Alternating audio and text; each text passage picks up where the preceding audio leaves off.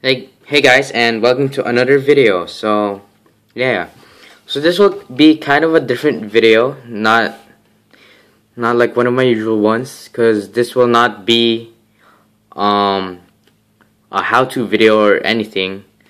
What I'm going to do is I'm just going to share my need, the apps that I require you, or my suggested apps for the Samsung Galaxy Y if you're rooted. So first up is obviously super user. You'll get that when you get that. And yeah, there are two super user apps in the Play Store right now, which is the one super user by Chains DD and this super user by Chainfire. I like the Chainfire better because it's less it takes less space, and yes, that's what it looks like and stuff. And I like this feature that if you do not have the Pro, you can activate all the Pro features and stuff. And you can also customize the look and stuff, the theme, the language, the launcher icon, and yeah. So that was my first app, and my second app is ad-free. Unfortunately, this is not available in the Play Store anymore for some reasons. I think because it was messing up with some stuff in some phones, so that's why Google removed it. And yeah, that app removes your ads from most of the apps, not all of it, but most of it. And here's one, app cache cleaner, because some apps and some data tend to gather up cache and stuff. So yeah, so you just freed 2.2 megabytes of cache. And here's Chainfire 3D. You may notice this is very useful. Need like plugins and stuff, but you can get those easily. And yeah, this makes it so that you can run a lot of apps. You can run like 3D games and stuff. And the third one, I don't know, I can't even count. Oh my gosh.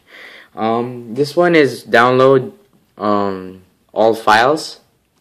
This makes it so that you can download RAR files and zip files and other stuff on your phone. So yeah, and this is easy on RAR Lite.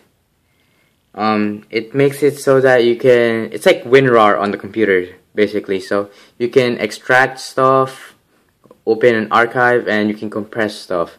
So I use this when I download files that are like in a zip file, then I have to extract it, so I don't have to go to my computer. So here's another one, which is no frills CPU converter, I think. I'm not sure what the full name is. And this is an overclock app, which would be great if you overclock your phone.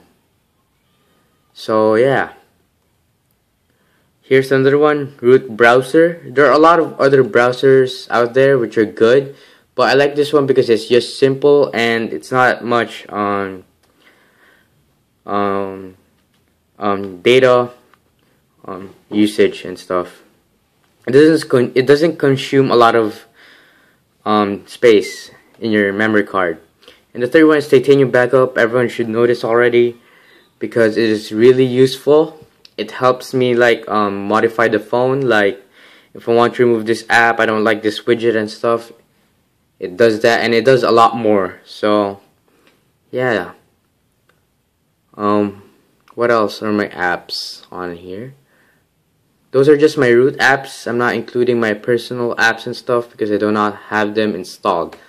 So yeah guys, hopefully you enjoyed this video and you got some tips and stuff. Yeah, so please leave a like and subscribe to my channel for more, and comment on what you want me to make a video about next, so like a game or anything that you want. So yeah, thanks for watching guys, and see you in the next video.